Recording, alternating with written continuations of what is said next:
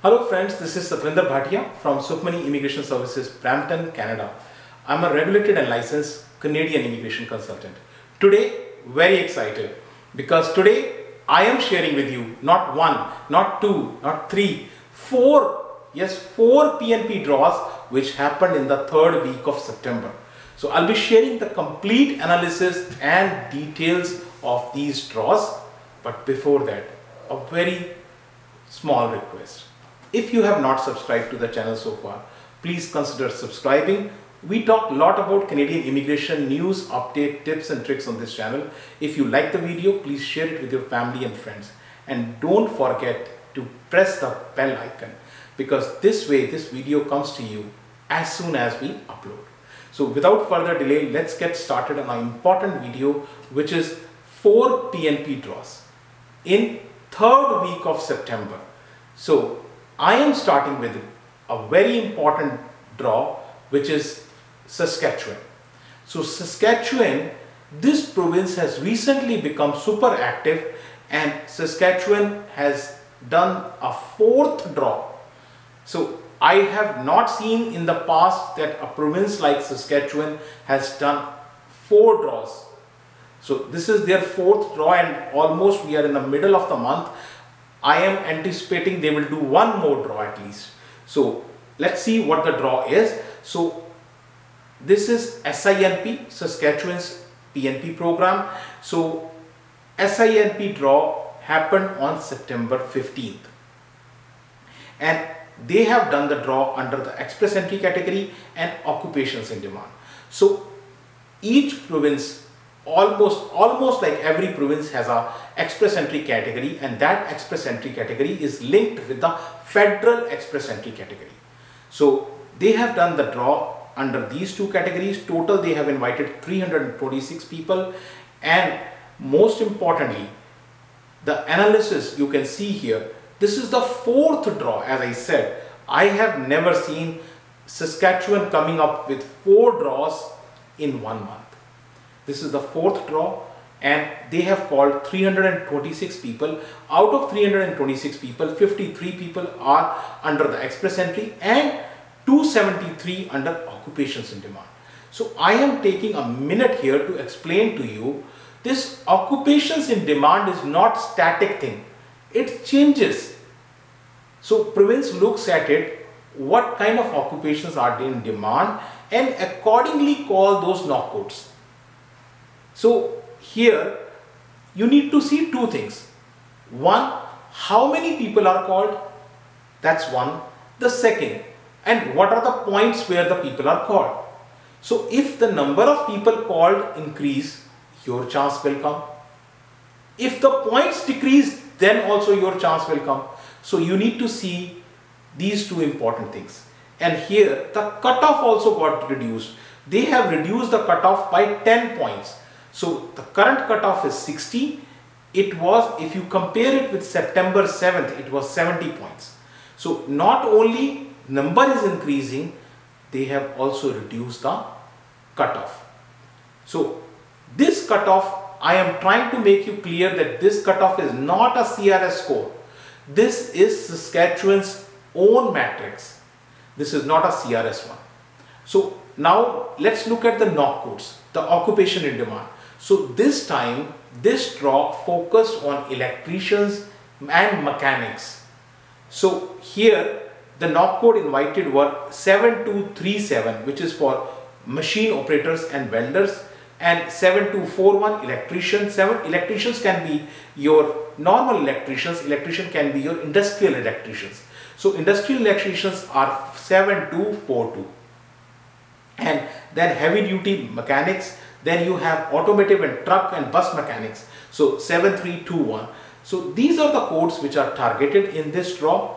Now let's have a quick look on how many people are called in the September month by Saskatchewan.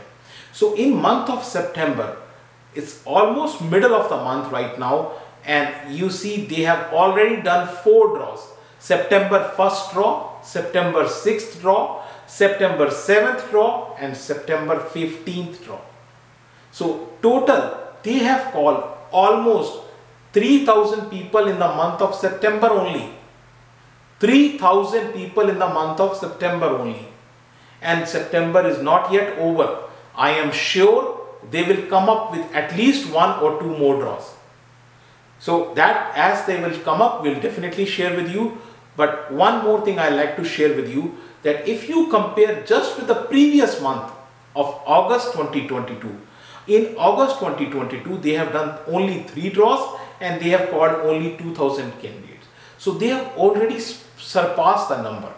So this is about Saskatchewan. Let's move on to another important province, which is Manitoba. Manitoba also has done the PNP draw. So Manitoba, before I explain to you the Manitoba PNP draw, let's have a quick look at the Manitoba PNP categories. If you know the categories, it will be easier for you to understand the draw.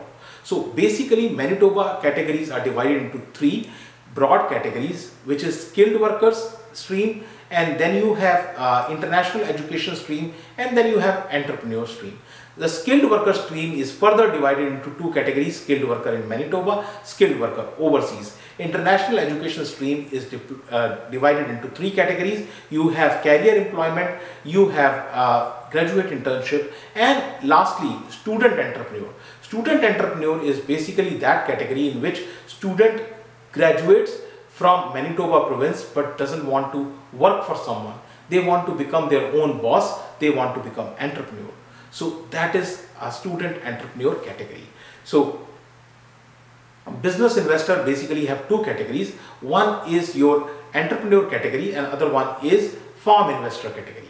So now with this information, let's have a quick look at how the draw looks. So Manitoba PNP draw September 15th. So September 15th, this is the information from the government website. Sometimes it is not easy to understand from the government websites. So here is the same information in the form of the analysis. September 15th is this draw happened.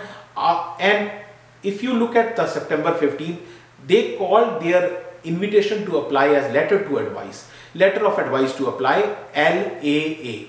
It is same as ITA, no difference. But the nomenclature and the names are different. So 436 people are called, and out of 436, skilled workers in Manitoba are 388, and 41 are skilled are your international education stream. 7 only are from skilled worker overseas. So you see, overseas score is also higher. So Manitoba gives higher preference to those who are already working in Manitoba. So it is important to understand the points grid for Manitoba. Manitoba points grid is a very special one because this province does the negative marking. They deduct your point on certain basis. If you are not from Manitoba, or if your studies are not from Manitoba, you have your education also from outside province, then also it deducts your points. And if your job is also outside, they can deduct your points. So this is about the points grid. But here, important thing to understand, adaptability has 500 points. So you can get 500 points just because of adaptability. And what adaptability is? Adaptability is basically that if you have a close relative in Manitoba, or your friend, or you have a job in Manitoba, or you have studied from Manitoba, you can almost get 450 and 500 points. So here it is, just for the relative you can get 200 points. For friend you can get 50 points. So 250 you can get very, very easily. And if you have worked from Manitoba, you can get 100 points. And if you have studied from Manitoba, you can get another 100 points. 450 points you can easily get in this points grid. So this is about Manitoba points grid. Now let's quickly have a snapshot of the total number of people Manitoba have called in 2022 so far. In 2022, Manitoba has called 4,851. 4,851, and this is the second draw by Manitoba. So 8th and 15th. They have, September is not yet over. They may come up with one more draw at least. So 8th and 15th, they have done 2 draws and they have called 714 people so far. Total almost 5,000 people they have called in 2022. Here is a complete breakdown right in front of you. Moving on to another important province, which is British Columbia, beautiful BC. BC PNP draw. So before I tell you about the BC PNP draw, I want to tell you important thing, that BC is the only province which conducts draw every week. Every week they conduct draw every week. Every Tuesday they conduct the draw every Tuesday, and if Tuesday is a holiday or Monday is a holiday, then they move their draw to the next day. Otherwise it is fixed, they come up with a draw every Tuesday. So this is about BC PNP draw. Let's first try to understand the categories, because that way you can understand the draw easily. So BC PNP categories are divided into 4 major categories. The first one is express entry. As I said, almost every province have their own express entry which is linked with the federal express entry. And skills immigration, then you have entrepreneur immigration regional pilot, and then you have after that BC PNP tech. So BC PNP tech was a pilot program, but they have made it as a regular program because BC really wants to focus on technology sector people. So BC PNP tech category, again if you look into it, they have further subcategories, and these are the subcategories you will actually see in the draw. That is why it is important to understand what we are talking. So now let's look at the draw. Draw happened on September 13th, and here is a snapshot from the government website. Sometimes not easy to understand. So BC, as I said, they conduct draw every Tuesday. September 13th was Tuesday, and they do draw. BC does draw in always in 2 categories. So this is draw 1 and draw 2 is this one right in front of you. The analysis of this draw is easier and makes it easier to understand. So let's look at the analysis. Draw happened on September 13th, and total number of people called were 298. Out of 298, draw 1, which is a general draw. So here I want to take a minute from your side to explain you that the general draw also includes the tech draw, but BC many times do the specific tech draw only. So that comes in the draw 1. In draw 2, they focus on occupations in demand. So these are the 2 kind of people. So 251 is a general draw, and 47 people are in the targeted draw, which targets a specific knock code. Now under the knock codes which are targeted, out of 47 people, 27 people were early childhood educators. Healthcare workers, always priority, they are called always, and 12 people were called this time. Healthcare assistant, 5 people were called. Veterinary doctor and animal health technologist, again 5 people were called. So you look at this detailed information. Now let's have a look at the information which is posted on the government website. So BC has already clarified that they are going to call these type of occupations. BC is going to call technology sector people, BC is going to call healthcare sector people, childcare people, and other priorities which include veterinary doctors and animal health technologists. So they have already, in bold letters, they have already put this on their website. So now let's look at the snapshot. How many people BC has called so far in 2022. So BC has so far called total 6,780 people, and this is the detailed information month by month, draw by draw, right in front of you. September they have done 2 draws, and 673 people they have already called. So this is the information. Now moving on to last but very important province. This province is the smallest province, and this province is called Prince Edward Island. This is the 9th draw of this year by Prince Edward Island. Prince Edward Island is such a small that it is even difficult to locate on the map. So you can see this red arrow, I'm trying to point to you where the province is.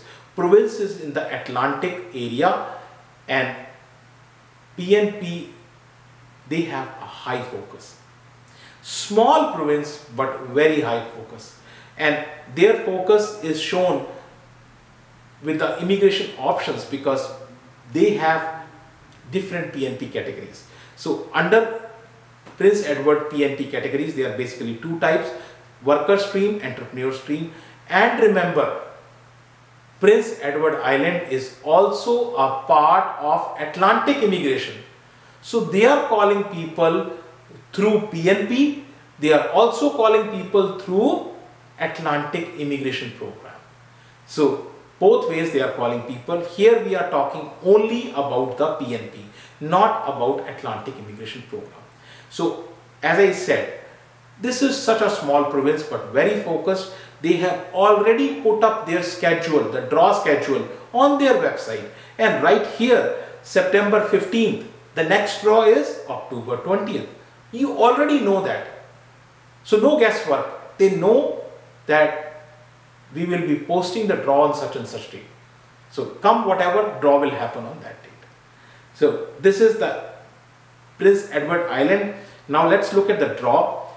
And Prince Edward Island did their draw on September 15th. They have called 147 people. Out of 147 people, they were targeted basically into the two categories: labor impact and express entry and labor impact, and business impact. So express entry and labor impact, 142 people were called. Under the business impact, 5 people were called. Total 147 people were called. And right here is the information. So PNP draw, so far, this is a snapshot. So far, a small province like Prince Edward Island has called 1,259 people. Such a small province, and they have called 1,259 people through their PNP, and not Atlantic is also add on to this. So this is the information about the 4 provinces. If you need to discuss your profile, your case, you can book an appointment with our office. Our office is located in Brampton, Canada. Email ID, address and phone numbers, everything is shared right here with you. Very important thing. If you have not subscribed to the channel so far, please consider subscribing, and thank you very much for watching the video. Thanks.